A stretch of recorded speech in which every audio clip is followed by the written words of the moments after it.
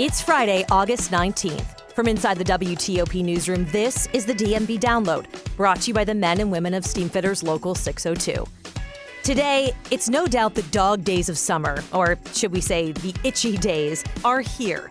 Mosquitoes are enjoying our humid, wetter than normal conditions in the DMV, but the chemicals that are used to kill the bugs that are the bane of our backyards could be doing much more damage than we know. Dr. Lynn Goldman with GW University gives us some perspective about just how bad it is to have your yard sprayed and what alternatives would do the job. You don't actually need to indiscriminately just kill all the bugs in order to control the nuisance of having mosquitoes when there are simpler ways of controlling the mosquitoes. And surely you've heard of artificial intelligence, but did you know you can use it to create one-of-a-kind art? We learn more about a new program that's gaining popularity. Thanks for joining us. I'm Megan Cloherty. Luke is off this week. Spraying for mosquitoes is pretty commonplace around the DMV. You've likely seen it in your neighborhood if you haven't paid for the service before yourself, but the chemicals used by most commercial companies that spray are beginning to worry scientists who say pollinators like bees, butterflies, and even birds are also falling victim to the deadly treatment. Joining me now on Zoom is Dr. Lynn Goldman, Dean of George Washington University's School of Public Health and former assistant administrator at the U.S. Environmental Protection Agency. Thank you for being here on a Friday. Thank you for having me. Dr. Goldman, I think we all know, when you call a company to come spray your yard or even your home for bugs, those toxins are not good for you or for the environment as a whole. But tell us what kind of chemicals we're talking about and just how bad are they?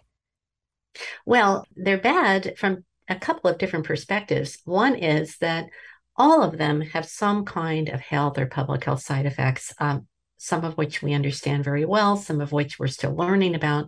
But also, they kill all insects. They don't just target the insects we don't like. They also target the insects that we like butterflies and bees, and insects that are very important as sources of food for songbirds and other species. So while we don't want to go out and get bitten by a mosquito, we also don't want to go out and have the world just be silent around us, that there are no birds because we've killed the bugs that the birds eat. Anecdotally, it feels like there are more mosquitoes, but I kind of wonder if people are even using the service now more than maybe they had in past years, the spray service, because we are, we've been at home more. We're spending more times. Maybe you've customized your backyard and you want to be out there and you realize, gosh, I have so many mosquitoes. Is there any indication there's more mosquitoes now just because of the wet weather we've had? Do you know?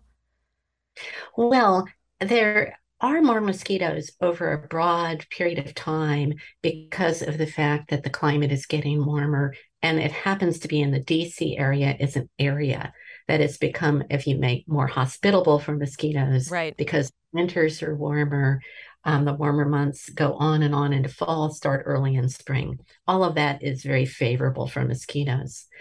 And, there's a certain kind of mosquito that loves people. It lives around homes. If you have even tiny amounts of water around your home, such as in flower pots or old tires or any kind of source of water, small amount, it'll breed in that. Even the stuff that drips out of your air conditioning. I've heard that too, like the little pool outside your air conditioning unit is enough. If you're allowing that water to pool and become a place where the mosquitoes can breed, and then they just love that they can. And so I think the most important thing is to control them at the source, to make sure you don't have that kind of water around your home. Mm-hmm. When you're spraying, what happens, and I think a lot of people don't understand this, the people who come out and spray don't target the spray just on where the mosquitoes are. They spray the entire lawn. They spray around the door frames and windows of your home. They spray around areas where children and toddlers are going to be playing, where your dogs or cats are going to play. And as I said before, they kill all insects. And some of those insects are the insects that, your robins, your Baltimore Orioles, your mockingbirds need those insects as a source of food.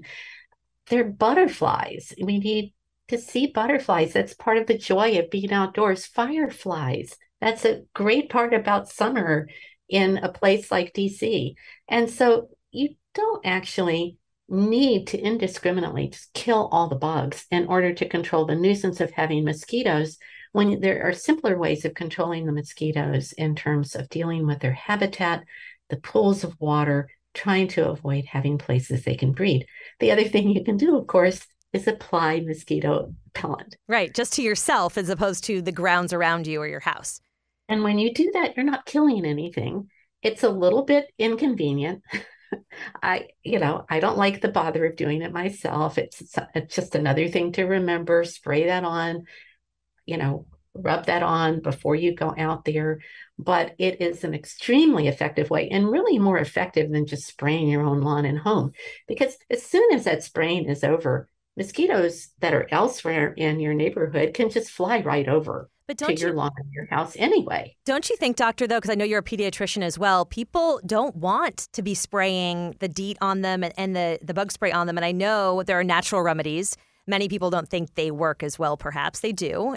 We'll leave that up to their decision. But I mean, is it not the best for you to be spraying your chemicals on your kids? And if you're pregnant, something like that? I mean, that's kind of a concern as well, is it not? Those chemicals are okay to use around children, and they were okay to use when you're pregnant. They are not recommended for use in very young children and infants. You don't want to put them on infants because their skin is much more fragile and they can absorb more of it. But it's fine to use it for your children. And if you're worried about the skin, and something that I tend to do anyway, if they're wearing shoes and socks, spray it on the shoes and socks, spray it on the shirt collars around the neck. They That's like a to good bite idea. it on the sleeve. It doesn't have to be all on your skin. The bugs are repelled wherever you put it. Just don't like it. We should say, too, that some companies who do go out and spray, they use mitigation strategies. Some of them, they don't spray on windy days, for example, or they just offer the residual barrier strategy where they're just spraying around maybe the perimeter of your property or your house. But it's funny, I looked up about only 10% of one company's clientele actually use that option. Most people kind of just want the general douse my yard approach. In your view, I mean, how is our area really contributing to this kind of wipeout of bugs and possibly birds, more so than other parts of the country, just because of the fact that, we're all centered around a swamp? I wouldn't say we're really centered around a swamp. It feels that way in the middle of summer. But I think it is true that any place where there's excessive use of pesticides, and it's not unique to our area, it's across a broad swath of the country, we are contributing to the demise not only of insect species that are beneficial. I mean, after all, we don't have flowers, we don't have fruit without pollinators. And pollinators are bugs. Right. And we need them. And I think we also contributing, though, overall to the exposure level to these chemicals in the population.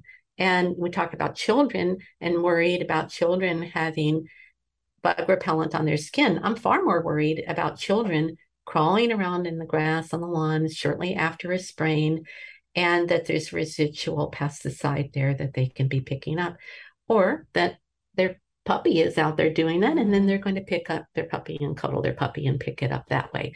And so I think that it's better to avoid the use of chemicals for controlling these bugs wherever you possibly can. Put up with the annoyance of having the bugs. Use the bug repellent. Don't spray. And I would certainly say also, if you do spray, don't do it as an automatic thing on contract that just every X weeks somebody comes out and sprays. That's another thing that I think really magnifies the impacts of the spraying and increases the use of chemicals and the damage to the environment. And that is that people get into a contract where even when there aren't any mosquitoes, they think they should have the spraying done to prevent there from being mosquitoes in the future. And that really makes no sense at all. Dr. Lynn Goldman bringing a lot of good information to us today on a summer bug that drives us crazy. But we have to remember, if you're outside, that's their habitat too. You have to share the space, right, with the bugs and the bees and the birds. Thank you so much for your time today. I appreciate it. Thank you very much.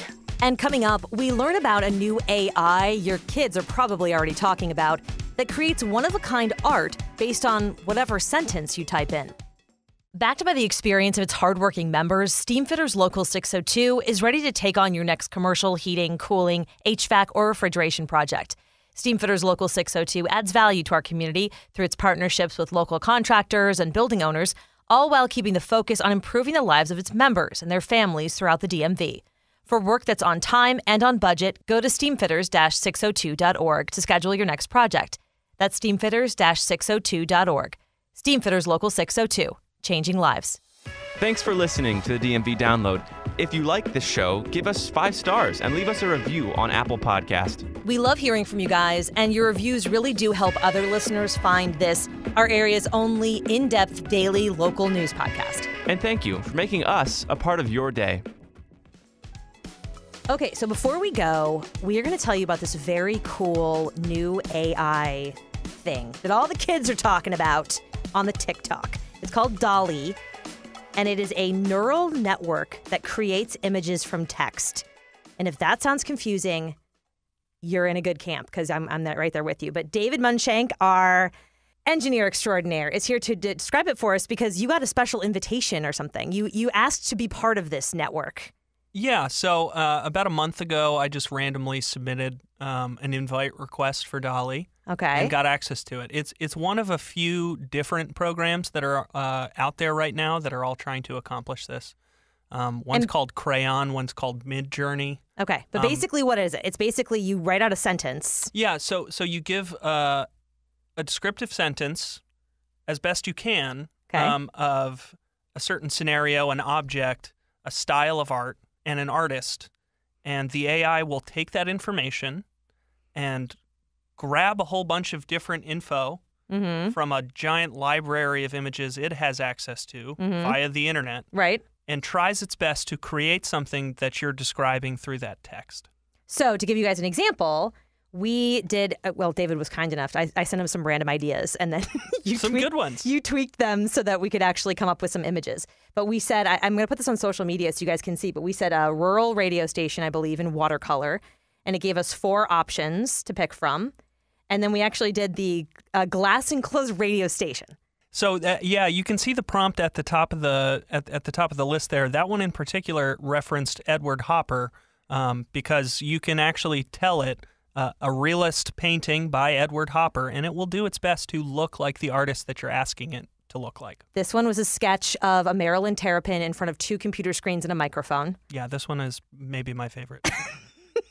You guys have to see it because it's just pretty cool that you could say, oh, I want this to be like Matisse style, put in a couple phrases and see what it pulls down for you. But you have said that there's a way to sort of write it out so you get the best return. Yeah, so there's some ways in which that the AI is looking at natural language, like human language. Yeah. And how it places it together. So as you make things more complicated in your description, you have to kind of separate out the objects that you want to place into these pictures.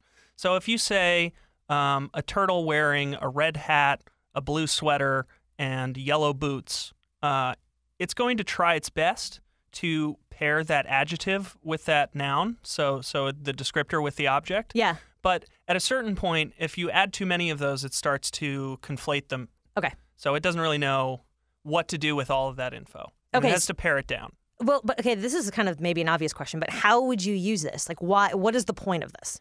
I guess for right now, it's for research. It's just trying to... The purpose that's listed from Dall-E itself, from OpenAI that develops Dall-E, is that they're just mostly trying to design a system that you tell it what to do and it learns how to do it. It's mostly an experiment, and right now it's limited to non-commercial use, just kind of playing around with it. Yeah. So I paid $15 and got 100 images, which I'm very happy for because I can just send them to random coworkers. I had another person on the tech team. I sent him a picture of a panda sitting at a table. Pandas are his favorite animal. Yeah. Surrounded by snacks. And I said like Doritos and Mountain Dew, like obviously typical, stereotypical. Engineer food. Yeah, exactly. And this is Kate Ryan's cat, who I typed in, what did we say? An impressionist oil painting by Monet of a tabby cat with a white face, green eyes, knitting a pale blue sock. Yes. And that is what we got. You guys have to check this out on social media. I'll put a couple pictures up. David Munshank, thanks for sharing. Of course. This Dall-E thing that apparently you're going to start seeing in a lot of places, I think. I think so too. I think there's a lot of implications to it as well. There's a lot to talk about when it comes to the way that they're using this AI and the way that this AI is going to interact with other types of art in the future. Computers are getting smarter. They are. Anytime you want to ask me about nerdy stuff, let me know. I'll take you up on that. And that'll do it for us today on the DMV Download. We are sponsored by Steamfitters Local 602. Our managing editor is Craig Schwab, and our music is by Real World. Leave us a review and rate our show if you get the chance, and follow us on thedmvdownload.com to become a VIP listener. The DMV Download is a product of WTOP News. Listen on 103.5 FM in the D.C. area, 107.7 FM in Virginia, 103.9 FM in Frederick, online at WTOP.com and on the WTOP News app. Have a good weekend.